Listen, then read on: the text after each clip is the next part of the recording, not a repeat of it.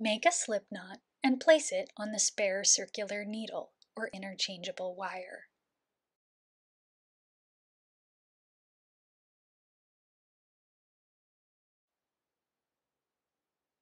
Yarn over by bringing the working yarn over the working needle.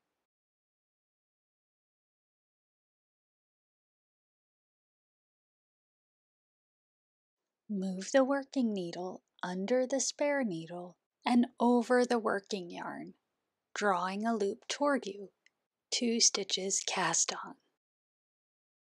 Repeat.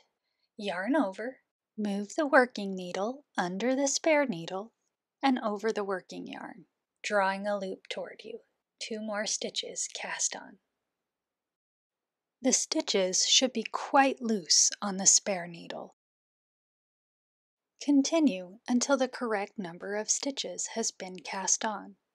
If the cast on calls for an odd number of stitches, you'll end with the yarn over. To turn your work, draw the yarn toward you between the working needle and the spare needle, and turn.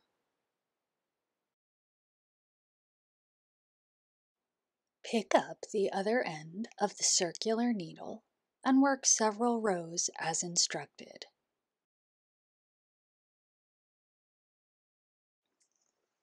You should now have several rows of stockinette with your spare needle or interchangeable wire at the bottom of the work. If using an interchangeable wire, attach a needle tip of about the same size as your working needle.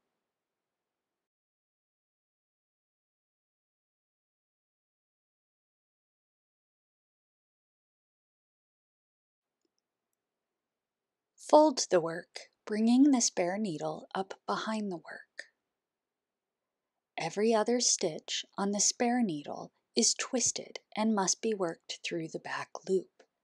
Which stitch is worked through the back loop depends on the number of cast-on stitches. Check the specific instructions for your size.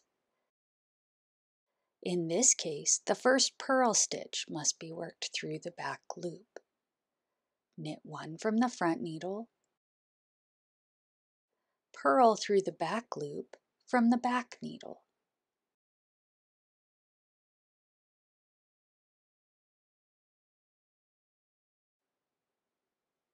Knit 1 from the front needle,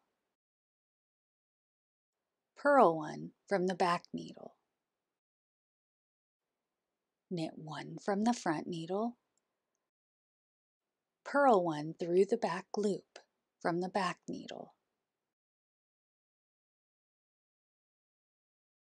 Repeat this process to the slip knot at the end of the row.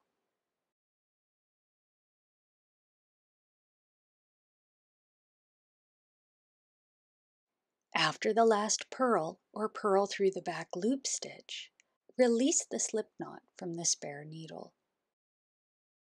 Gently pull the tail to undo the knot. Proceed as instructed, joining in the round and working the ribbing. Make a slip knot and place it on the spare circular needle or interchangeable wire.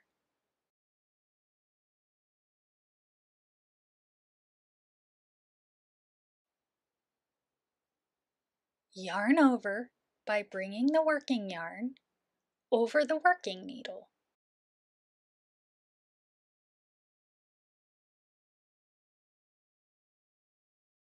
Move the working needle under the spare needle and over the working yarn, drawing a loop toward you, 2 stitches cast on.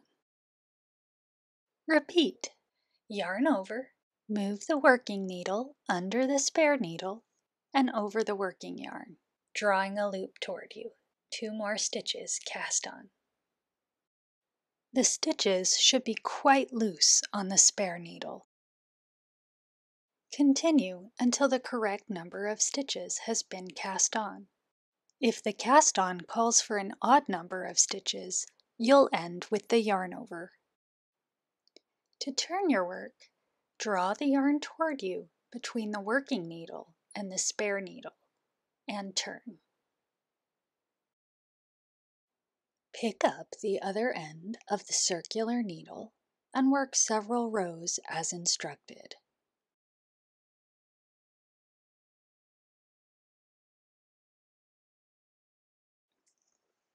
You should now have several rows of stockinette with your spare needle or interchangeable wire at the bottom of the work.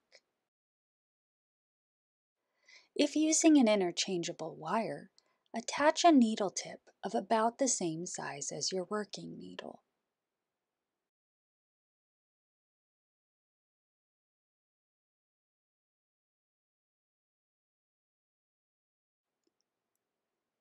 Fold the work, bringing the spare needle up behind the work. Every other stitch on the spare needle is twisted and must be worked through the back loop. Which stitch is worked through the back loop depends on the number of cast-on stitches.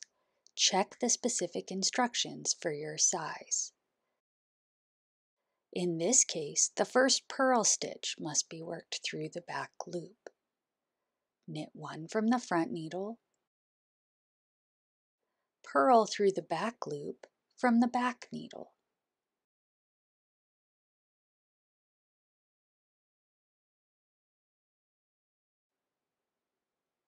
Knit one from the front needle, purl one from the back needle. Knit one from the front needle, purl one through the back loop from the back needle. Repeat this process to the slip knot at the end of the row.